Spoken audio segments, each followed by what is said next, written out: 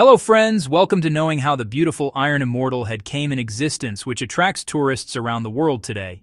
The Eiffel Tower, which represents French ingenuity and industrial prowess, was built to celebrate the 1889 World's Fair and showcase France's engineering capabilities. The construction was a remarkable technical achievement, completed in a record time of 2 years, 2 months, and 5 days. Location: the Eiffel Tower is located in Paris, France, on the left bank of the Seine River. Let's uncover the story of how Eiffel Tower's design was finalized. The Eiffel Tower's design was finalized through a design competition, where engineers Maurice Koechlin and Émile Nouguier drafted the initial concept, and architect Steven Sauvestre refined the look with decorative elements like arches and pavilions.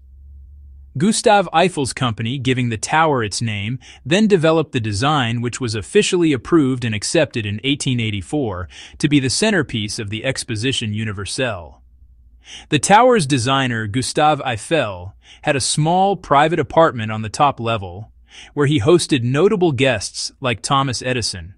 Let's now dive deeper and understand the key facts about the birth of the Eiffel Tower.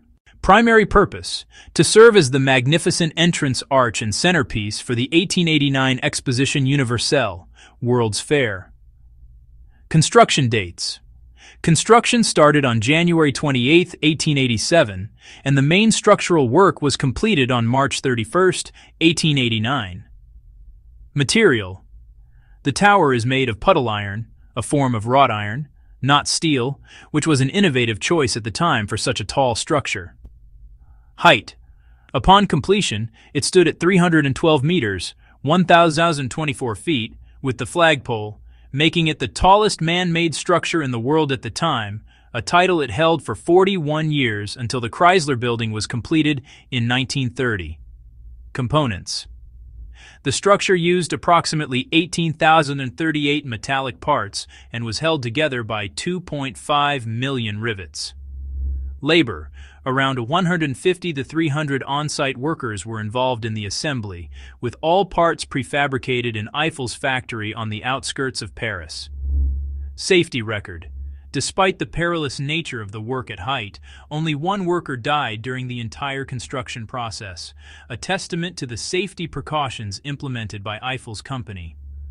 Initial criticism: the tower faced significant criticism from prominent Parisian artists and intellectuals who considered it an eyesore or an odious column of bolted sheet metal that would ruin the city's skyline. Temporary intent: the tower was originally intended to be a temporary structure and scheduled for demolition after 20 years. However, its value for scientific purposes, particularly as a radio antenna and meteorological station, saved it.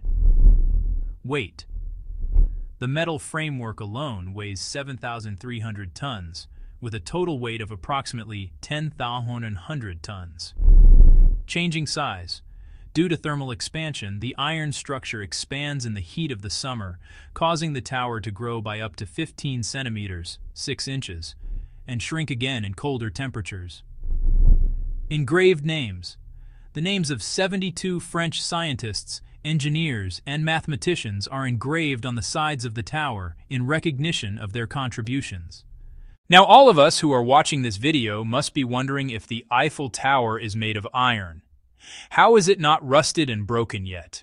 The Eiffel Tower is protected from corrosion primarily by a thick coat of paint, which is reapplied approximately every 7 years, according to a plan established by Gustave Eiffel. This regular repainting schedule prevents rust by creating a protective barrier against moisture, pollution, and weather. The paint job is a massive and detailed undertaking that includes surface preparation, primer, and multiple coats.